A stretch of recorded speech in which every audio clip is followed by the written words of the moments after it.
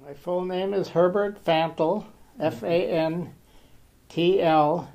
was my birth name, but when we came to America, it was customary, we were told to have an E on the end, so now it's F-A-N-T-L-E, and that's my full name on all my records now. And I was born, well, I can tell you how old I am. I was born on March 18th, 1929. I'll be 84 in 19 days. I knew on the 11th of March, 1938, that we had to leave Vienna because the Jewish people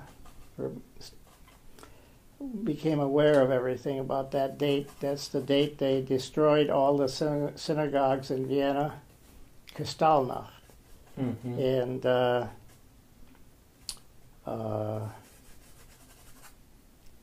just so happens that the only one synagogue was not destroyed, and that was the one my cousin that lives in Iowa City was married in, because it was a synagogue built inside a building, so they didn't know that it was a synagogue, so it didn't get damaged. And when I went back to Vienna, and I was invited back to Vienna by the Austrian government, in 2008, we had services there on Friday night, and I really enjoyed being there. It was quite an experience. On about the 15th of March, I was still 8, 1938, my mother took me downtown Vienna, and that is the day that Hitler gave his welcoming speech to the Austrians, and she wouldn't let me go too close. She said it was too dangerous. But I could see a good million people were there, cheering and celebrating. I guess they had laid the groundwork for many, many years. They killed the prime minister in 1934, Dollfuss, who was probably not pro-Nazi, and brought in their own people, and they laid a lot of groundwork. And then we knew that night that we had to leave, but we didn't know where to go and what to do, and so then I turned 9, and then most of the time I was left in Vienna. I was 9 years old. And I guess a 9-year-old really doesn't get involved in too much of that, so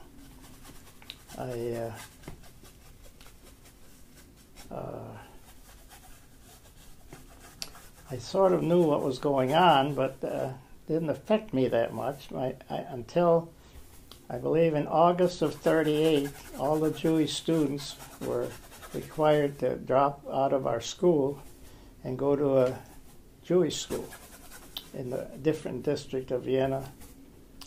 And so then, as I had to go there, I knew something was up, and my parents were setting things in motion, trying to get affidavits or whatever you needed to visas and things like that, whatever you needed to get out. And it was not easy to get out, to go anywhere. It was very the first year or so, it was quite easy to get out, but it was hard to find a country that would take you. In fact, the only country that had opened doors to the Jews of Austria, as I know of, was China. Shanghai, China was open. If you had the money to book a cruise, a ship, you could go there without any questions asked. And some of our friends did go there, but on November 9th, 1938 was Kristallnacht, and my father never came home from work, and he worked at the bank, and Lenderbank, and we found out the next day he was taken to Dachau, and that set my mother in motion. she had one thought in mind: she's going to get him out, and that was not an easy task. Dachau, I think, from what I've heard, was very difficult to get out of. But she did succeed, and come Friday the 13th, in January of 1939, one day he came home. We didn't recognize him. He lost about 40 pounds. He weighed about 160, I guess, before. So, and he was beat up pretty bad, but he made it home. And he said, we got to go we got to get out. We got to get out." So anyway, they set everything in motion. And we had some friends, good friends, very close friends at that time, that saw to it that we got, first of all, my relatives, most of them didn't get out. But Uncle Oscar, who was a lieutenant in the Austrian army, they sent him to Lutz, the concentration camp in Mux, and he was killed there. And a number of people in Austria were sent to Theresienstadt, and there were other concentration camps where they were sent to. And we finally heard from our friends in England, and through their help, we got a 90-day visa to go to England on the terms that we leave in 90 days. Well, they took a gamble on it, and figure England's better than Austria, so we left for England, and we were sponsored by two families in Scotland, Musselburgh, Scotland, a suburb of Edinburgh. They were extremely good to us. They were a Lord and a Lady Mears and a Lord and a Lady Walton, and we stayed in touch with them for many years afterwards. They were real good to us.